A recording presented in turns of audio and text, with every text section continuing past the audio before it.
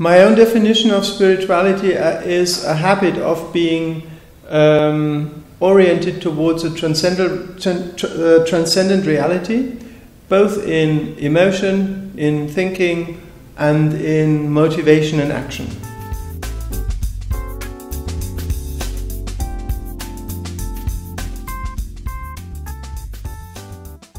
And spiritual experience would be an experiential realization or connection to such a reality, again, both in emotion and in cognition, reaching down to motivation and action.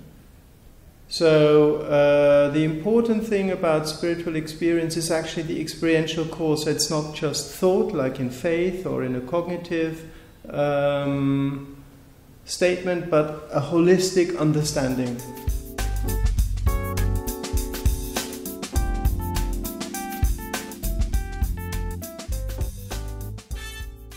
Spiritual experience can be really said to be at the very core of religious traditions. That is at least my reading and the reading of several scholars. So it would mean spiritual experiences of single persons, maybe even groups, have been the originator of religions. And as each spiritual experience is also a very broad and a very